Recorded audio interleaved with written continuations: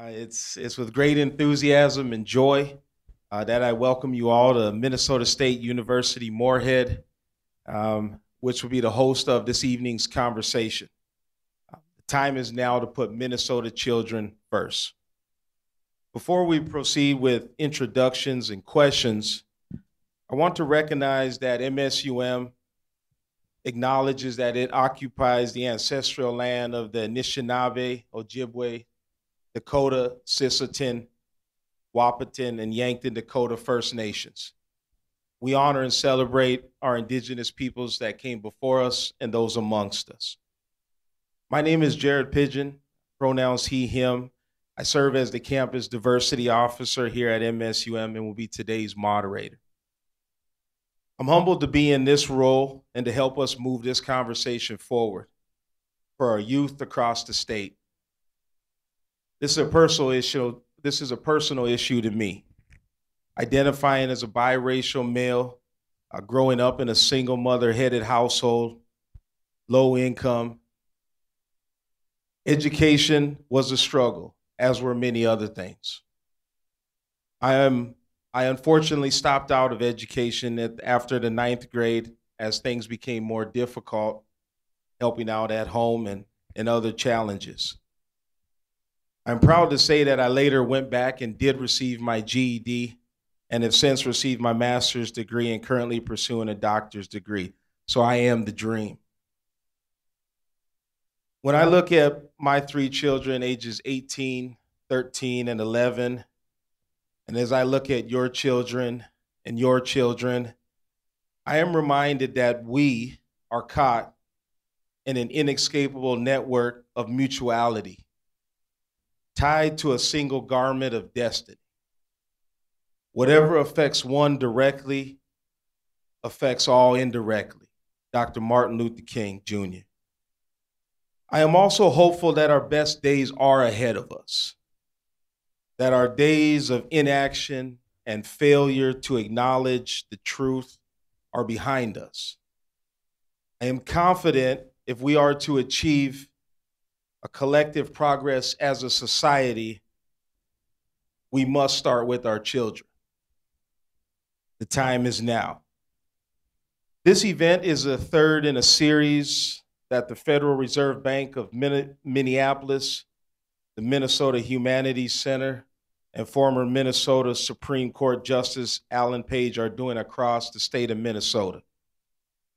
They will also be joined today by Dr. Ano Waseska, president of West Central Initiative Foundation, for today's conversation. Each year, as Minnesota grows increasingly more diverse, and this is slated to continue for many decades, at the same time our diversity is increasing, disparities in educational outcomes continue to be present, not to mention that oftentimes those numbers are exacerbated, particularly in our underserved communities across the state. The conversation today is about what we need to do to serve this increasingly diverse student body and ensure that all children are included and given the tools and opportunity to reach their full potential. So without further ado, I will ask each esteemed panelist to introduce themselves.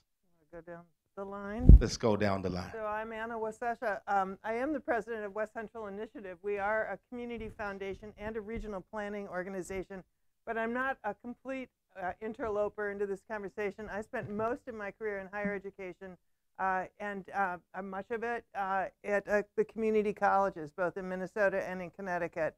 And so these issues are incredibly important to me because colleges are the recipients of the graduates of our K-12 system. And in the community college system, you see some of the consequences of not working to make sure that every student is educated by the time they leave high school and not addressing all the issues, the wraparound issues. So I'm really grateful to have a chance to be in this conversation with my esteemed colleagues. My name is Alan Page. I'm a former Associate Justice of the Minnesota Supreme Court. Um, I come to this conversation as a result of parents who knew and understood the value of education, having spent the last, myself having spent the last 50 plus years spending time in schools and classrooms with young children, talking about that importance and that value.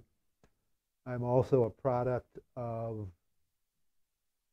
a generation that, when I came into the world, was a world, and we lived in a country where segregation was state-sponsored. And I happened to be around when the United States Supreme Court, I was 8 years old when the United States Supreme Court decided Brown versus the Board of Education. That sounded the death knell of state-sponsored segregation, didn't fix the education problems. And I don't blame that on Brown, I blame that on us, those of us who have created the education system and allowed it to go on in the manner and the way it has. And for me, education is important, that we educate all children, because it's an issue of justice, it's an issue of fairness, and as Jared noted, my children and grandchildren are inextricably linked to your children and grandchildren, and vice versa. And to the extent that we leave any child behind, we leave ourselves behind. Thank you, Justice. Thank you, Jared, for hosting this conversation. We're delighted to be here with all of you this evening. My name is Aline Shurumoff, and I'm the Senior Vice President of Community Development at the Minneapolis Fed. I also have the pleasure of leading our Center for Indian Country Development, and that means that we lead a team of applied researchers and policy practitioners who are focused on policy issues that are impacting our community in the 9th District. And so for the Minneapolis Fed, the 9th District is, Montana, North and South Dakota, Minnesota, Northwest Wisconsin, and the Upper Peninsula of Michigan. So it's a pretty broad swath of the country, but also really trying to recognize what's happening in communities across the state and what's happening in communities even just in our own backyard here in Minnesota. And that's one of the reasons why we came to focus on education, as we start to look at the disparities in outcomes that you see across the state. And as our state becomes increasingly diverse, if we continue to leave students behind, whether or not it's racial or ethnically based outcomes, differences in outcomes, or if it's rural, urban, or kind of rich or poor, it doesn't really matter if it's across the state. And ultimately, as the Justice was just noting, if we leave people behind, that's a missed opportunity from an economic standpoint. It's a drag not only on them individually and their families, but also on the vibrancy of the economy of our entire state. So it's one of the reasons why the Minneapolis Fed is so deeply engaged in education, because we see it as the future prosperity, and really trying to understand how those pieces kind of come together.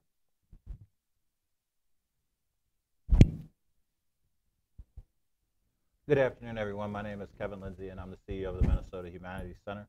Appreciate being invited here to be part of this panel conversation and participating with the Fed and with Justice Page to bring forward this timely and very important conversation about education.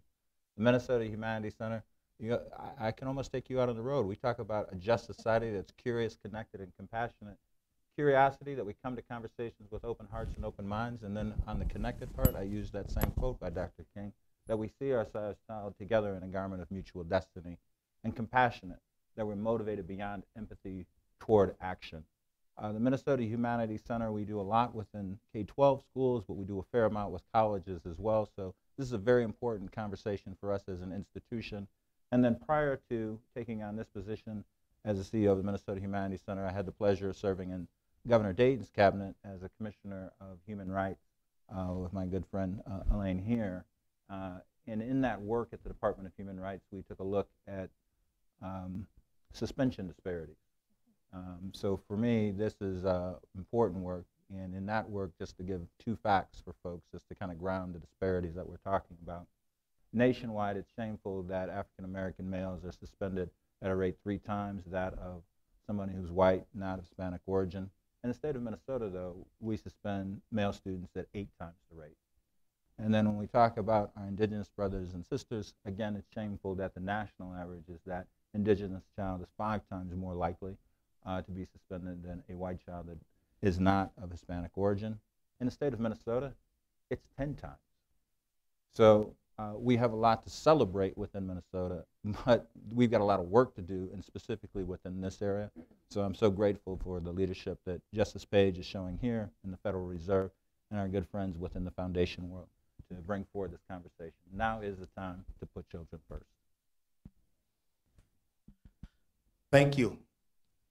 I've prepared some questions to get us started, and we'll take some audience questions from those here and also those virtually.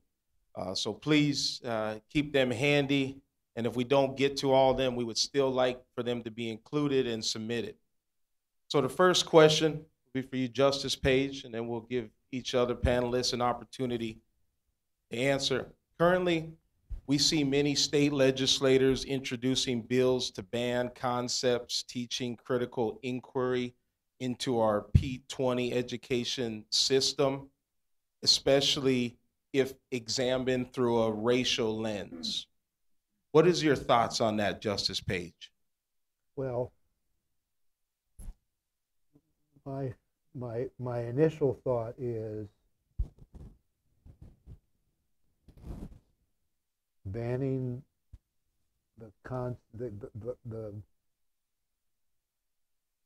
the idea of exploring information. I mean, we learn by exploring information. We don't learn by hiding it. And I think that some of how we got to where we are today is because we have provided limited information to children in classrooms. We have failed to explore the full breadth and depth of our past. And it strikes me that until we do that, we will not make progress.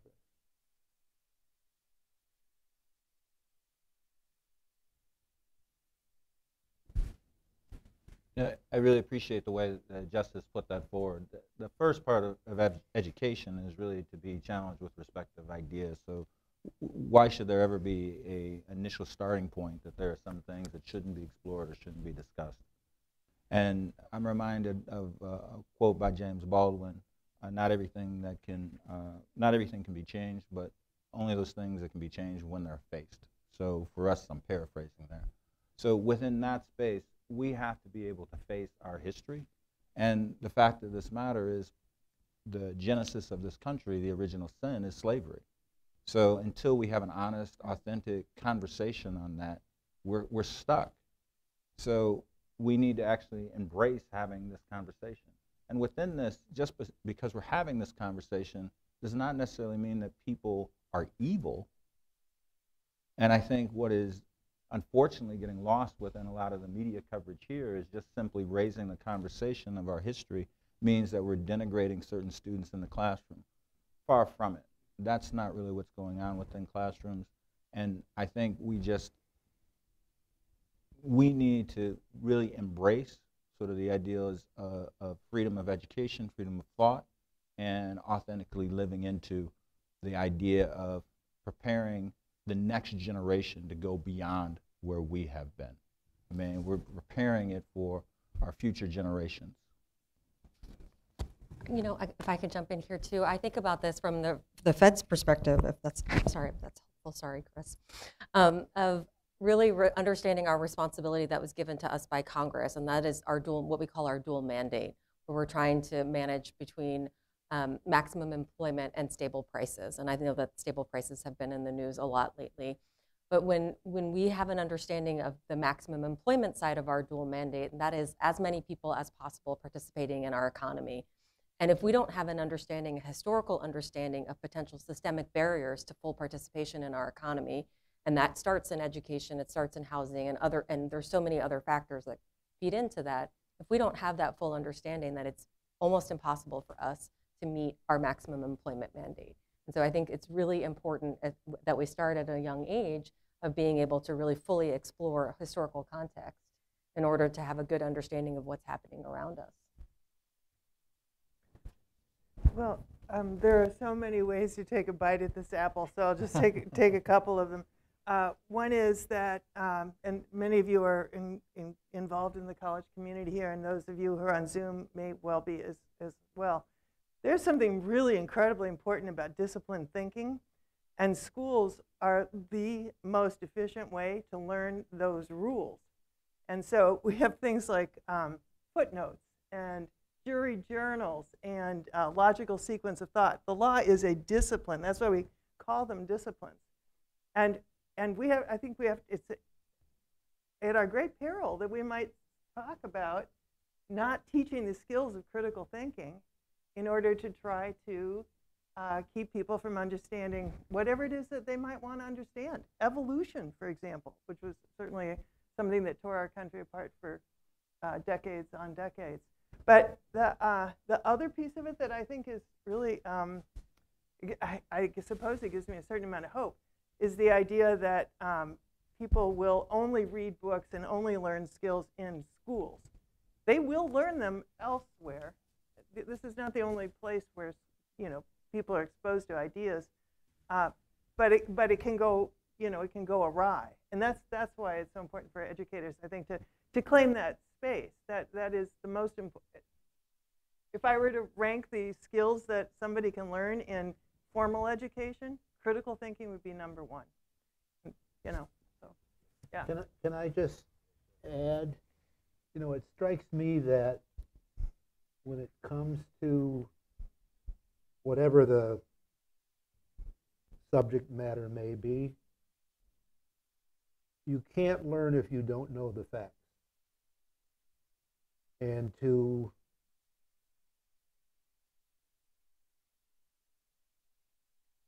create an education system that avoids the facts, it seems to me is a real danger. Now, I suppose the concern is that what opinions get caught up in those facts. But people can make their own opinions.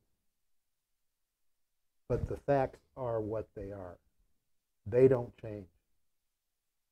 And so an education system that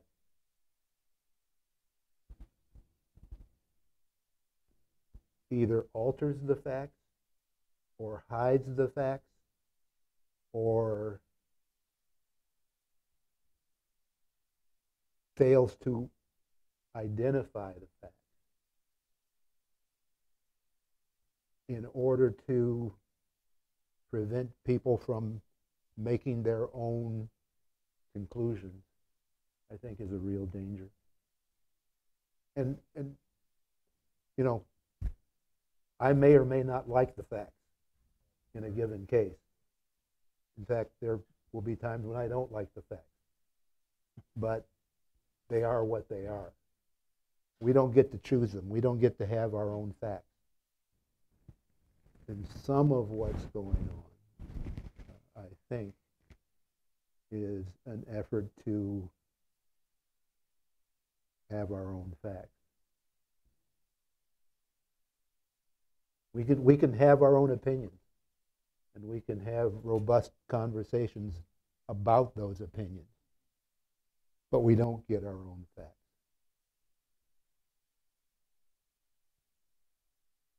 Thank you for that. Question two, just building right off of that. As we look at some of these disparities, and Kevin, you just highlighted many of them in education in Minnesota, unfortunately leading the way in these disparities.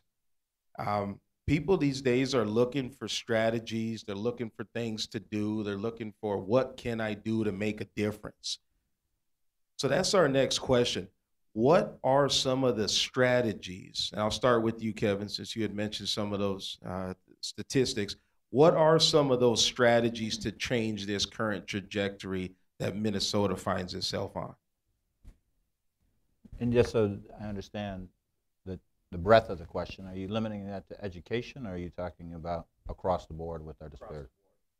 Okay. So I would say the very first thing that we have to do in order to effectively address the disparities which face our state and our country really is that we have to have an honest conversation, going back and echoing what the Justice was saying here, about the facts, and then being willing to deal with and address. So those suspension statistics that I gave, one of the things was most telling when we sat down with superintendents and then looked at these suspension data, and it was data that was provided by the school districts to the Department of Education. The Department of Human Rights grabbed that data, so it's data from the respective schools. Students were being suspended not for engaging in violent behavior, not for brandishing a weapon, not for having illegal substances on them. The most common reason why a student was being suspended is because of an interaction with an adult in the building that didn't come out well within the interaction. So you listed your children. My children started 20 to go to 26. So I will tell you, having had some teenagers in the household, is that sometimes you have difference of opinion with your high school students, right? But do you suspend the child? And again, if 30%, a little less than 30%, the high 20%, are just on those kind of interactions, we were suspending kids for failing to attend class at 4 or 5% of representative all suspension. So when faced with that, the schools were like, well, that's somebody else's fault, or that's somebody else's problem. Well, no, it's your problem. What are you going to do differently? And I think too often across the disparities that we face as a nation and as a state, it's someone else's problem. It's not our problem. And we don't look to see what we can do. So if we're going to have this honest conversation, I think we all have to look at systemically at how decisions are made, how they get resolved, who follows up. If we were running a business, we wouldn't, and we wanted to be successful in our business, you know, this idea of constantly improving, we wouldn't allow these disparities to exist. But for this community, or for several communities within our country, we allow these disparities to exist year after year after year. And we can't do it anymore. We just cannot do it anymore. We graduate more students that identify as people of color. That was several years ago.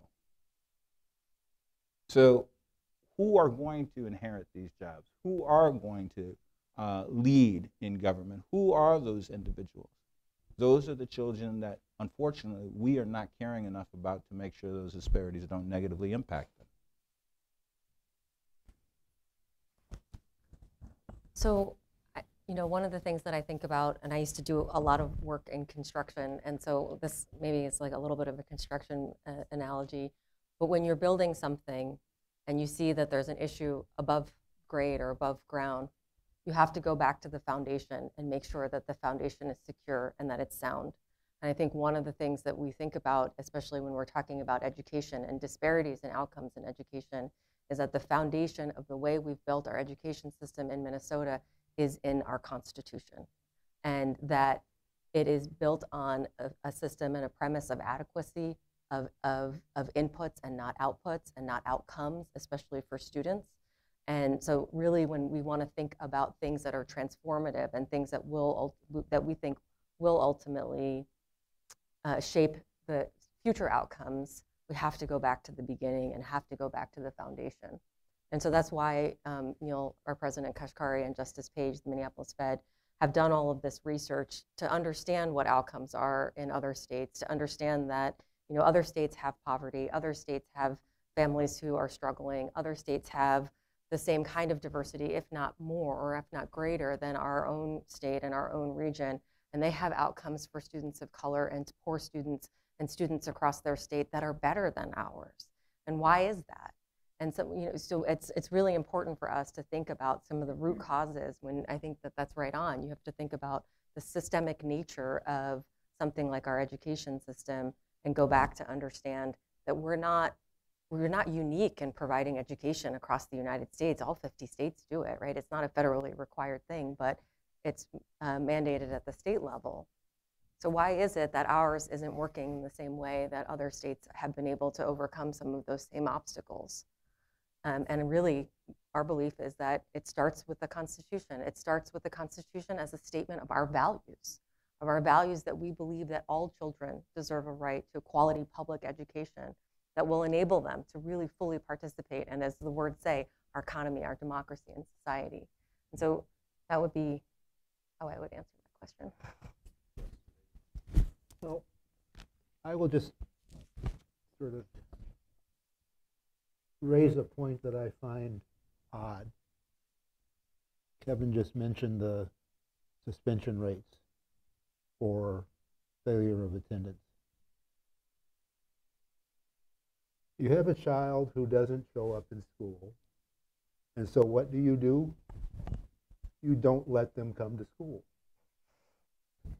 There is a problem with that. There is something fundamentally wrong with a process that would result in that happening.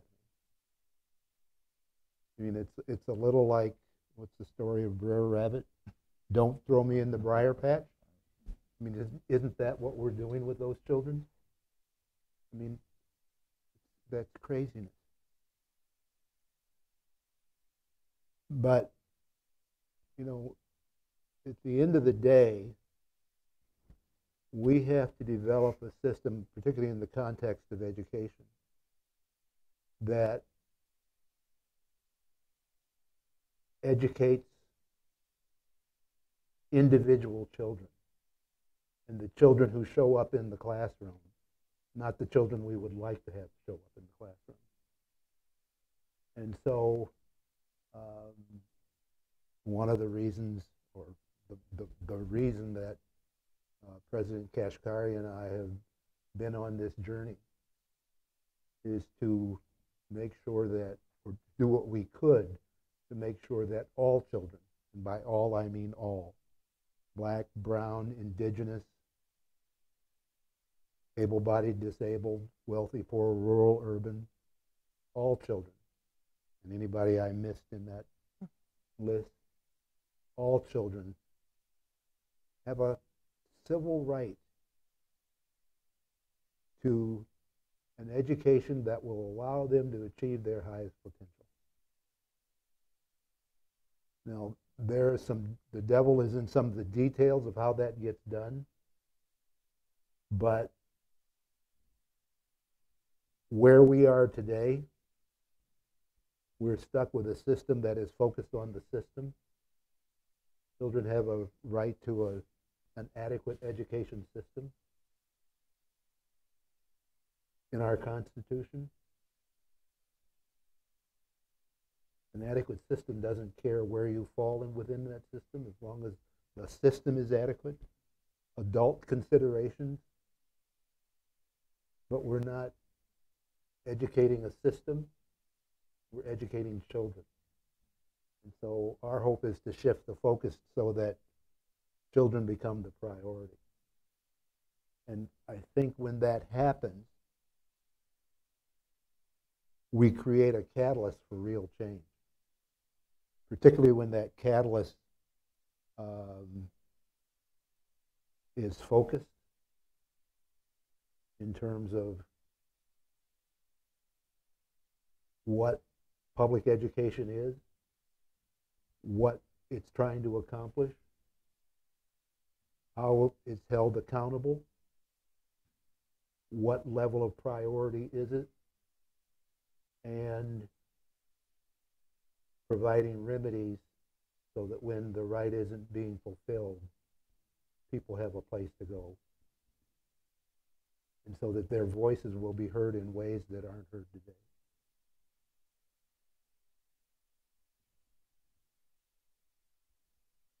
So I just want to reinforce some of what you were just saying about, first of all, I had a wonderful professor at the University of Minnesota, Twin Cities, named Bob Beck. He was a Regents professor. And he, at least in every lecture that he gave, would say, please do not mistake being schooled with being educated. And that's what you're talking about. We have a constitutional paradigm that says we just want them in school, and we want them there until they're 16, and then set them free or kick them out or whatever, you know. And what this goes to is what I was talking earlier today with this group of panelists and with people in Fergus Falls about the 1948 Truman Commission on Higher Education and Democracy.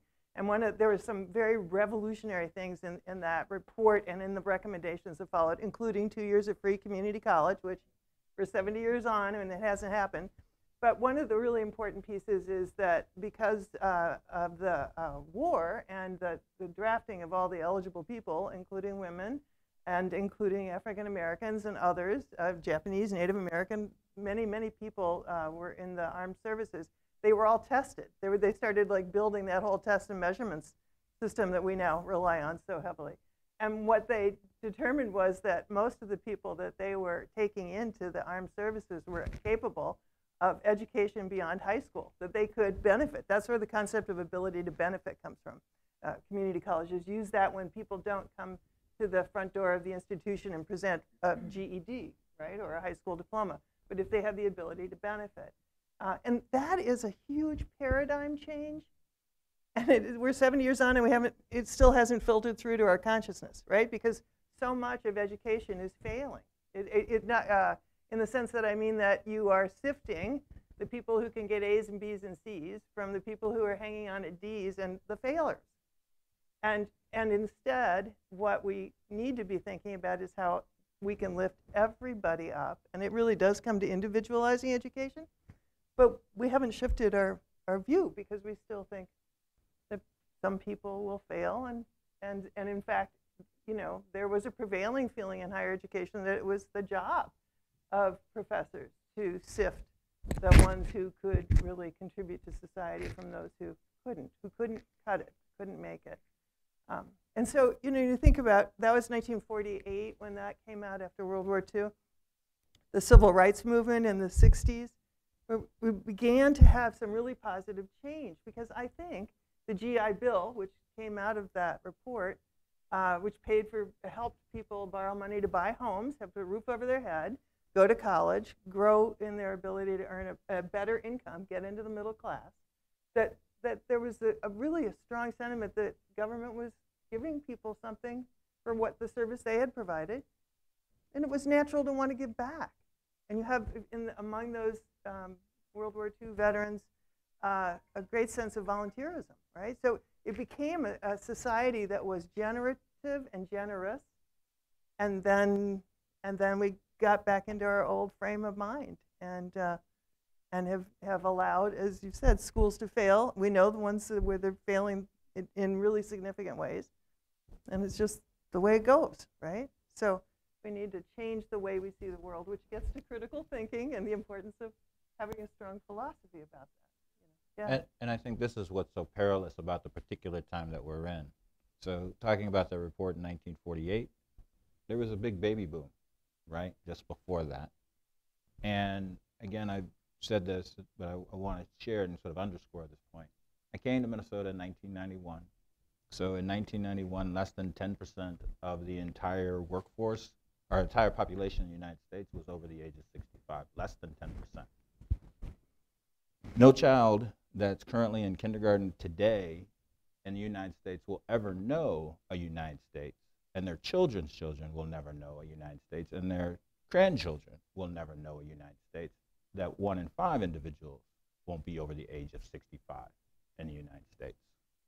So that means that the labor force has dramatically shrunk, and it will stay that way. So the question then becomes, of those remaining individuals graduating into these positions, how does society respond and educate those potential new workers, new leaders within government? And to the extent that we don't do that well, then we're going to take a step back as it relates from an economic standpoint. Now, one thing for Minnesota, if you take a look at the top 20 largest metropolitan areas, thanks to our good friends at the Fed, Minnesota historically has been a geographic region that has outperformed the size of its population. So the Twin Cities metropolitan area, but you could say this for the state, I think, as well as similar sized states. But the Twin Cities metropolitan area is the 16th largest by population, but from a gross domestic product standpoint, it's the 13th most affected. So, question, how do we take that secret sauce, those ingredients, and then apply them to the students that are currently within the education system and move that forward? And that's a recipe that if we win that, then we may have a bountiful dividend beyond just sort of what we have historically had. So that's why this conversation is so critically important at this point in time. Thank you. And building off of that, Aline, I'm going to start with you for this next question here is how do we work across differences in our personal philosophies towards shared educational goals for our youth? I really think it starts with the foundation of our values and a kind of a statement of our values. And I think that if you look across, I'm a relatively new Minnesotan. I've only been in the state for about 9 years. But my experience and my understanding of Minnesotans is that we care about each other, we care about our neighbors, we care about how people are doing. So not only our own children, but our neighbors' children and people around us. And so I really do think that if we start with a statement and assertion of those values that are common among us, we care about each other, we want people to be okay, we want people to do well and to be safe and to have economic opportunities. We start there, and I think that the conversation becomes much easier when we know we have the kind of same North Star, so to speak. Well, I would just point out that, you know, the way we tend to think about these things is this is the problem of the other.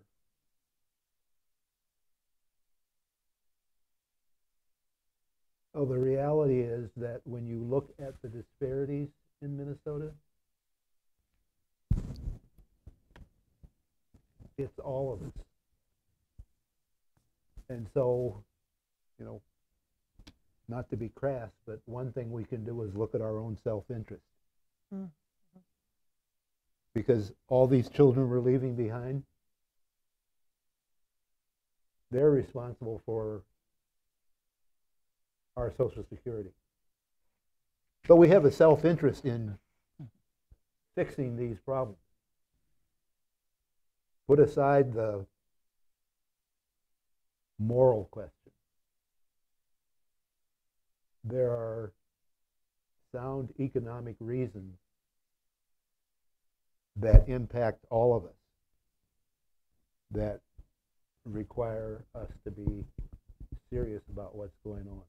I mean, the reality is that every child that gets left behind, this includes rural children, urban children, all children, every child that gets left behind is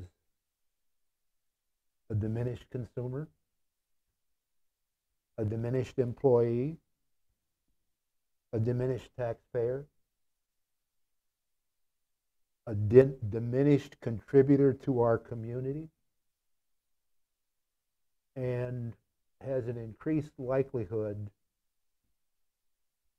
of becoming a burden on our society. So it's in our self-interest to fix this. And it's not the other, because all of us at some level sit at the level or in the position of the other.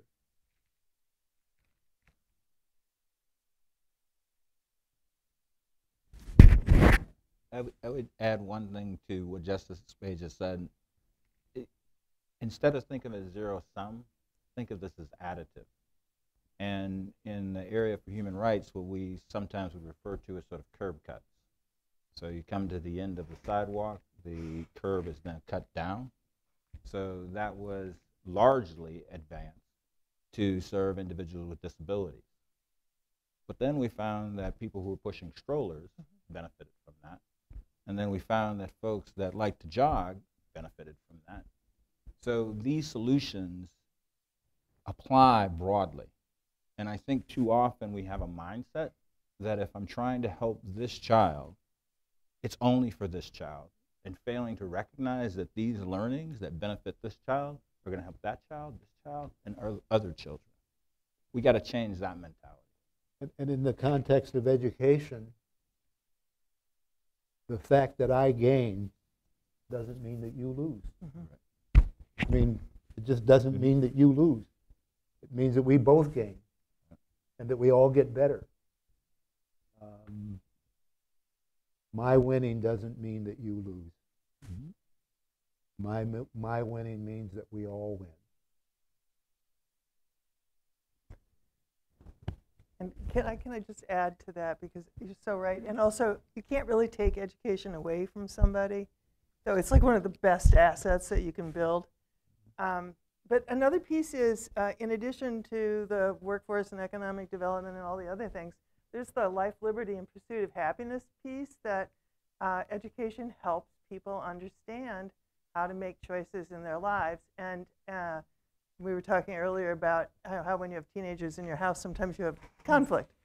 There are so many incredibly challenging things that we do outside of earn an income, like be a neighbor, right? Live next door to somebody, live above or below someone in an apartment building, park next to somebody, have a coworker who's having, who's in turmoil in some way, shape, or form. Like, we have to make really smart, like, emotional intelligence decisions, and curiosity, compassion, and those are skills that do align with having had the experience of having your mind open to the way the rest of the world, how a character in a novel has dealt with that kind of drama, how somebody who is making decisions about the rules and laws of economics has decided that the world should be framed. I mean, it exposes you to ways to think about it so you can solve problems like at work, but also at home. And as we clearly become more and more concerned and aware of climate change,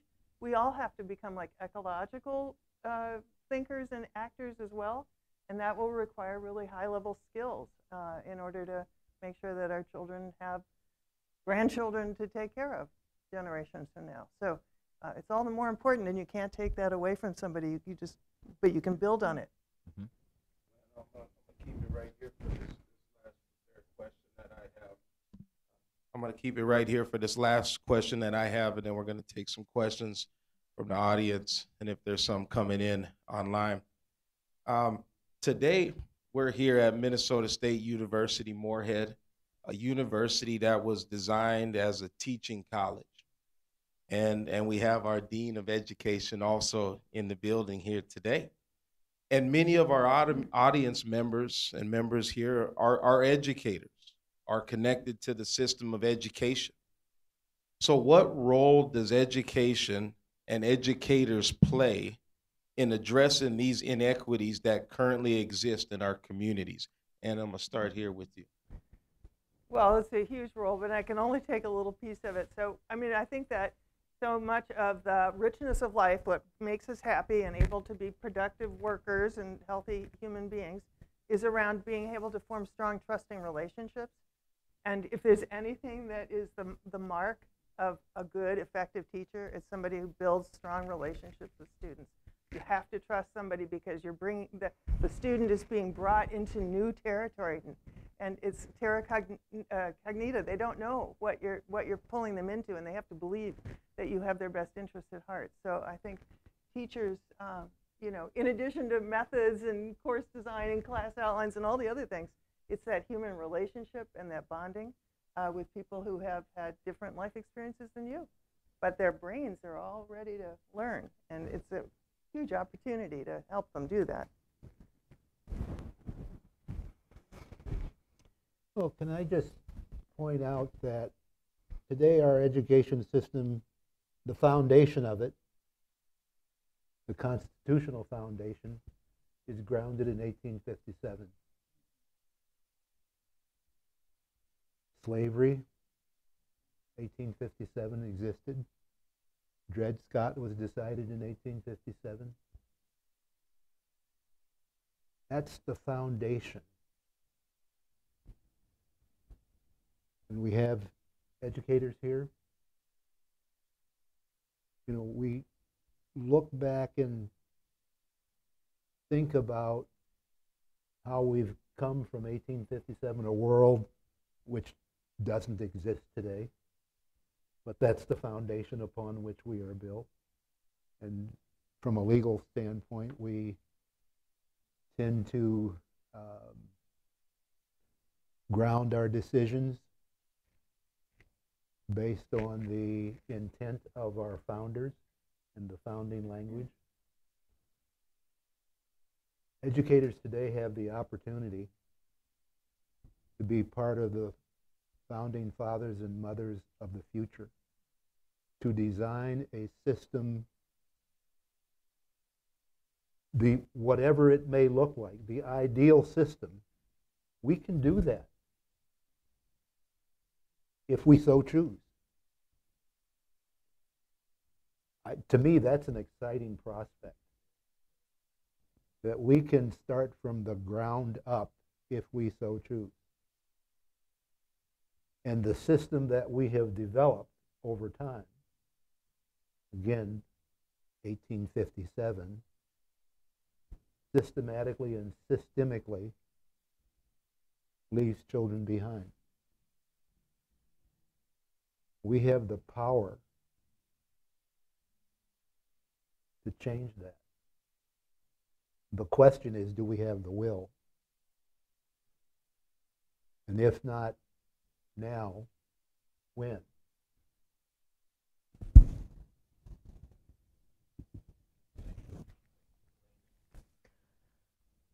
You know, I want to go back to this idea or this point about economic exclusion, or really people not having the full opportunity to realize their potential. And I think that part of that starts with what educational opportunities they've had, and what they can, that ultimately translates into job opportunities. There's so many jobs today that still require a bachelor's degree or still require a master's degree.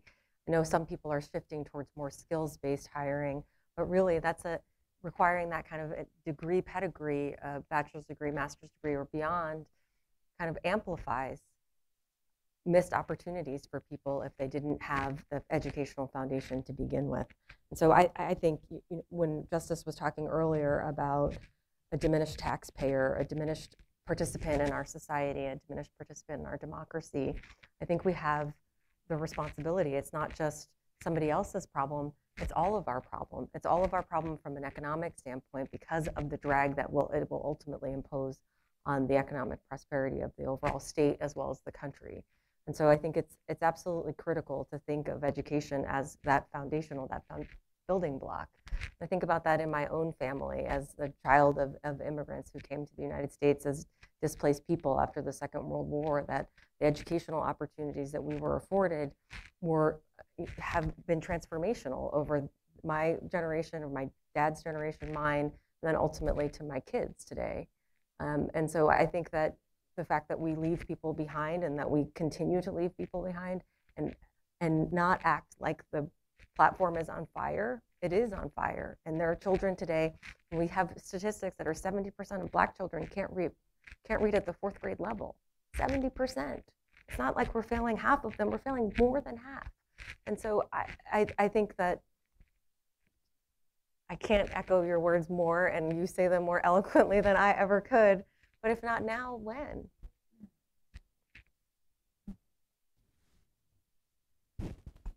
So the National Endowment for the Humanities was created a little more than 50 years ago. And one of the rationales given for establishing the National Endowment for the Humanities is this line: democracy demands the wisdom of its citizens. Democracy demands the wisdom of its citizens. So if we are not educating our citizens, we put our democracy at risk. Period. Full stop. So that's why this is so critically important for this conversation. The statistic you just mentioned, the mayor of New York City was talking about the challenges of students within that city, and the host of problems that the cities face, they can't be solved. We can't even start to approach them. until we take care of the very first thing, is making sure that every child is educated and can be a full-fledged participant in this democracy.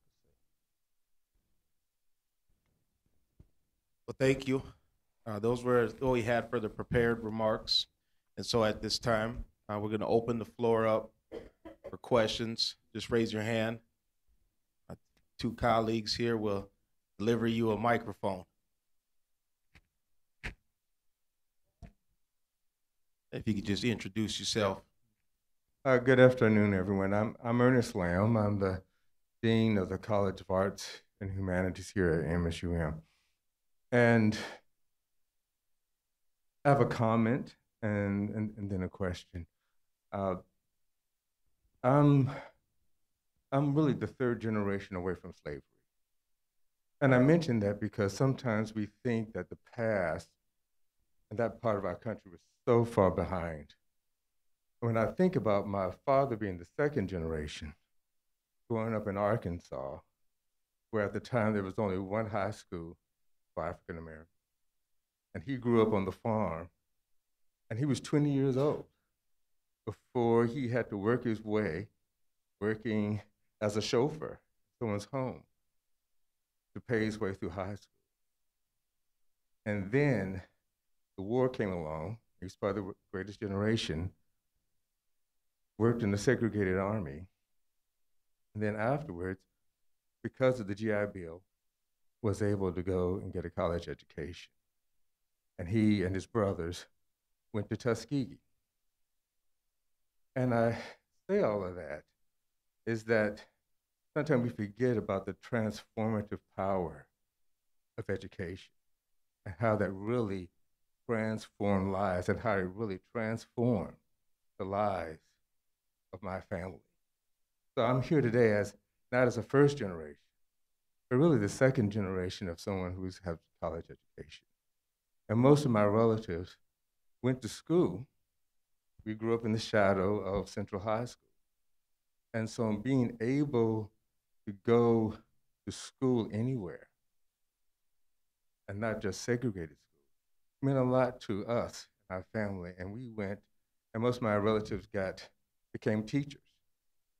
And I was a public school teacher before I started my work at higher education. And so my question is, part of that is coming from a family of educators, is that part of what I'm seeing now is that somehow being a teacher, being an educator, being educated, has somehow been denigrated in our country.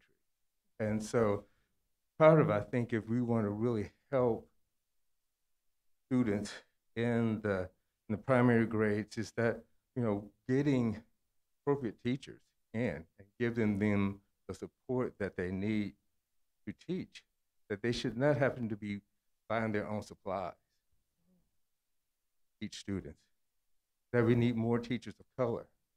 And how can we begin to get those students interested while they're in public school to say, you know what, I want to be a teacher too. And I think there's some work there that we need to uplift our teachers and the profession of education. That is, I think, where we can begin to start. And I just wonder your opinion on how we may begin to kind of restore the dignity. So I really appreciate the question. So there's a couple of things which are going on currently within the state. So this last legislative session, there were a small pot of money made available for school districts to support what we refer to as grow your own programs to expand recruiting opportunities. The amount that was appropriated was $6.5 million. I leave it to the audience of whether that's a sufficient number. There were a lot more applications asking for several multiples of that number. That I do know. The school and college that is primarily driving that is Metropolitan State, and I've had some good conversations with Paul Spees, the professor that's leading that respective effort. And I know that Paul is very interested in leveraging what is going on in that space all throughout the state. So I think that that's one opportunity within that space. I know the state has made some money available through the Pellsby program. That's on the retention element. Again, a very small amount of money has been set aside within that area. That's potentially an opportunity to grow some opportunities for retention. We seek to support both of those efforts at the Minnesota Humanities Center. We have educator institutes that facilitate professional development and also recruiting and retention efforts within schools.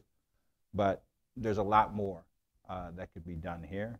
And you're absolutely right. When we talk about the importance of education playing a role within democracy, we would never think of a police officer or a fire person having to get their own supplies. But we do that as it relates to teachers. We need to change that respective mindset. Well, let's be clear. Teachers are not the enemy. Let's just be clear about that. And we have to stop treating them like they're the enemy. In terms of, you mentioned increasing the number of teachers of color. Well, one thing we have to do is help children understand that if they're going to be an increase in the number of teachers of color, they are going to have to be those teachers. They're not going to come from someplace else. They're not just going to, sort of drop down out of the sky. That the students in our schools today have to be prepared to be those teachers. And then finally, something I should mention. In introducing myself, I failed to mention that in 1988, my wife Diane and I started the Page Education Foundation that provides financial assistance to young men and women of color across the state of Minnesota for post-secondary education. We require our grant recipients, we call them paid scholars, we require them to serve young children specifically in the area of education as tutors, mentors, and role models. And one of the things that we've discovered is that those children, those scholars of ours who are required to do service, a disproportionate number of them have gone on to become teachers. And I was trying to make sense of that because it wasn't something planned. But their experience serving children opened their eyes to an opportunity which they hadn't considered. I was at, I can't remember the name of the school in Maplewood, just before the pandemic started. And I was reading to I think it was all the 5th and 6th graders. And it turns out that that school had 2 former Page Scholars on staff and another one who was doing his student teaching there. Not something planned, but something that because those young people, A, had the opportunity to go to school beyond high school, B, were required to serve young children, could see themselves in the classroom and ended up in the classroom. So there are lots of things we can do. We just have to be creative and focused on making those things happen.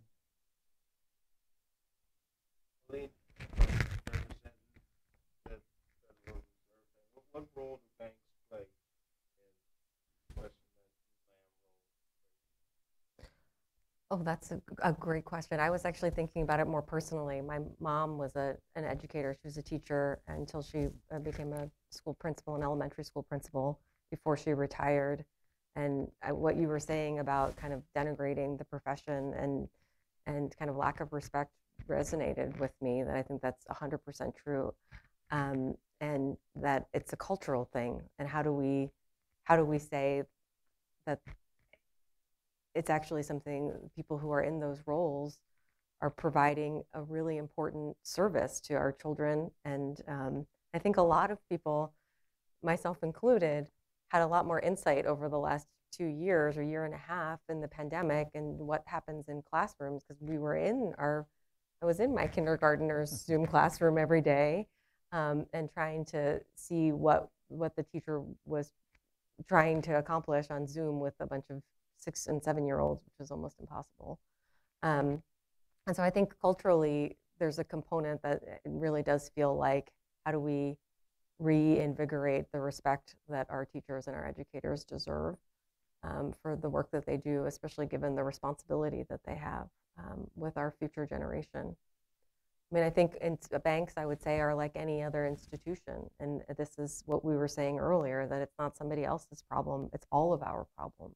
When we say our, it's me, it's you, it's us, it's all of us together. We have a responsibility to understand what's happening in these core systems in education and all the different things that are happening in our society, and have an opportunity to kind of weigh in and think about, what do we do about it? So I really appreciate all of the people who are here live, but also watching online, to want to engage in a conversation about, what do we do about how do we put our children first, and how do we move forward together? So thank you. Well, it looks like we have time for one more question. I don't know if we have something online, something from the audience, or if not, do we have something in the gallery? Dr. Jackson. Good evening. I'm Provost and Senior Vice President here at MSUM, and I'm interested in the title, and I'm interested in the conversation. Here, the foundation, value, all those things. I think many of those things we have already talked about over centuries. I think when COVID happened to society, we missed the opportunity to really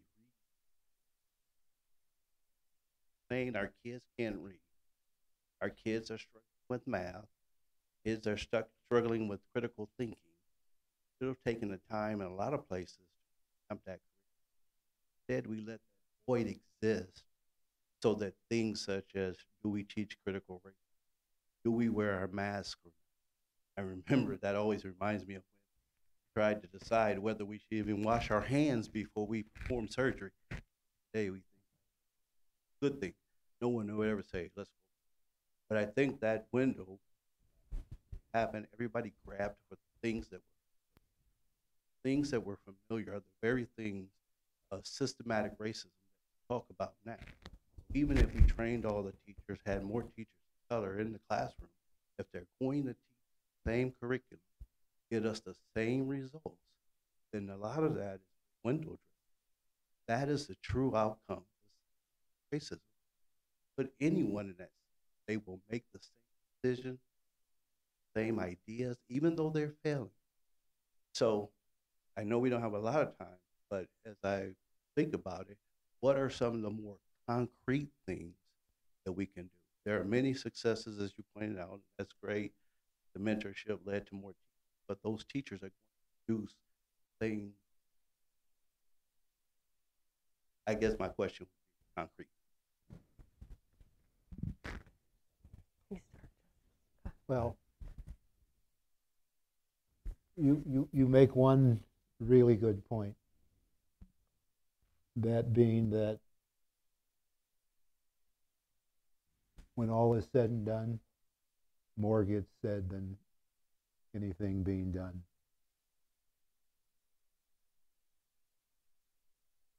President Kashkari and I, we have embarked on amending the Minnesota Constitution to give children a civil right to a quality public education. We think that that can be the catalyst for real change, because it comes with a carrot, it also comes with a stick we don't have today. a stick that will result in a child whose civil right to a quality public education isn't being met, having a place to go to get that right vindicated. We think that that can be a catalyst for real change, that it will, first of all, break us out of this current system, but also force us to create a system that actually educates individual children. And I think by educating individual children, we can break the cycle. And I realize that, you know, there are some challenges in getting there. But if we continue to do what we've been doing for the last 100 and however many years, we will continue to get the same result.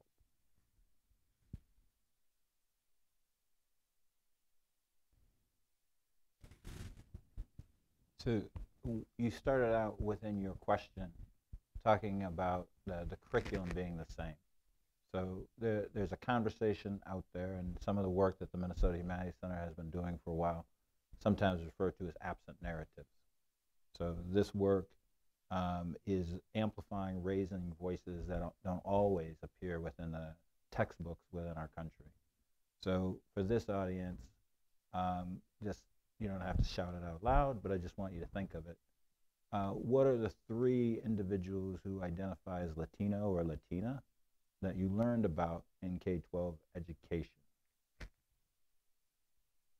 The 3 Latinos, Latinas that you learned about in education.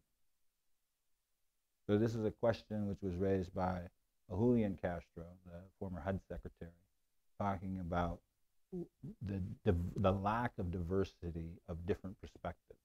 So going back to what Justice said earlier, the foundational aspect of a strong educational system and someone who's highly educated is to be able to be challenged from a variety of different perspectives. So just being able to expand the stories, the information, the history from different cultures could have a significant impact. And I think we're starting to make that, and you're starting to see that within the conversation with the social studies standards. And then I think other efforts of sort of the History Society and Humanities Society and other organizations amplifying that up. Another concrete thing which we have found on the ground, and again, this is meeting the child and seeing them in their whole totality, is that we have facilitated what we refer to as story circles with respective school districts. So again, every adult impacts that particular child's success. Having those story circles, having all the adults that could impact a child meet with the parents as well to see how they can utilize their respective resources to meet the child where they are. We've done some of it, and again, I don't want to suggest that it never happens without any success. It just doesn't happen often enough, and we need to, do more within that. And then that gets us back to finances, and then the stated commitment.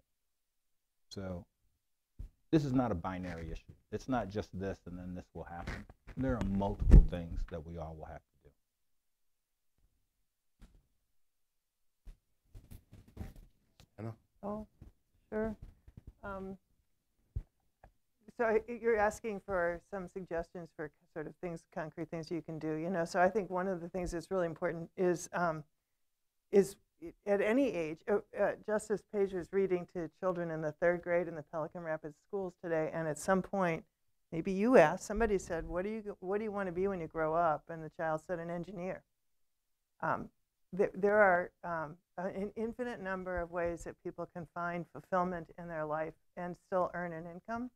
And I think so many people are discouraged by the mainstream culture that focuses very, very heavily on how much money you can make with which degree.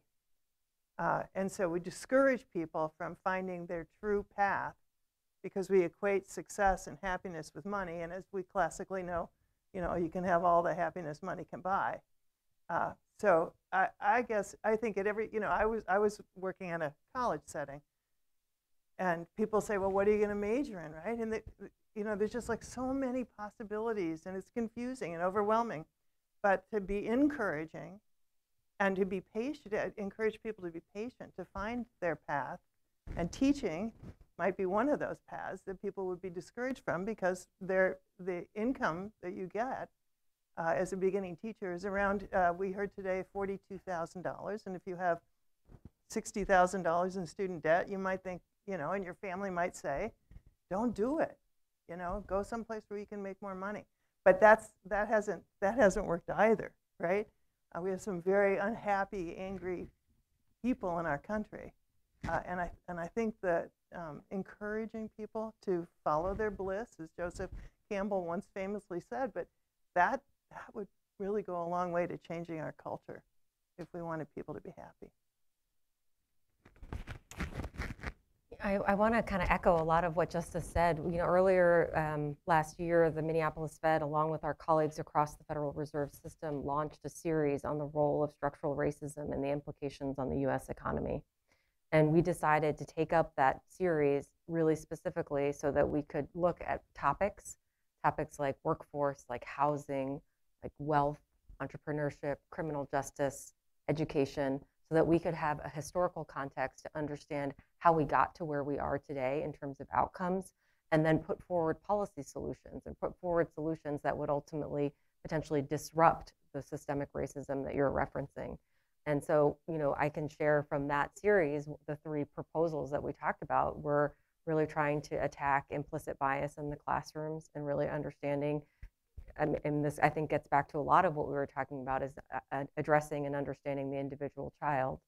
The second thing that was proposed was Justice Page proposed amending Minnesota's Constitution to really fundamentally reshape the foundation of how we're thinking about education in our state. And then the third proposal focused on 0 to 5 early childhood education, knowing that that kind of early intervention is so important for brain development and has long-term implications for people's outcomes. I want to go back to something that Kevin said earlier this evening that relates to curb cuts, because again, I like to talk about construction. And you think about curb cuts, and we initially designed those sidewalks for like a 95% use case or a 90% use case, and then the federal government came along and said, hang on a second, you actually have to also design for disabled Americans as well. And again, we understood at that moment that that was actually beneficial to a lot of other people, not only disabled Americans. And I think when we think about an education system and we think about ultimately transforming that system, is we need to stop building for the 90% use case or the 95% use case and really start addressing individuals. And so those would be the actions that I would recommend. Well, thank you. In closing, on behalf of Minnesota State University Moorhead, I'd like to thank our speakers tonight for sharing your wisdom, passion, and truly your heart. I appreciate you. We appreciate you. We applaud you for the endeavor that you're on. Thank you to our audience in person, virtually, those that are going to view this in the future. Thank you also. It's been my honor to moderate tonight. I hope everyone continues to enjoy the rest of their evening. And remember, the time is now. Thank you. Thank you.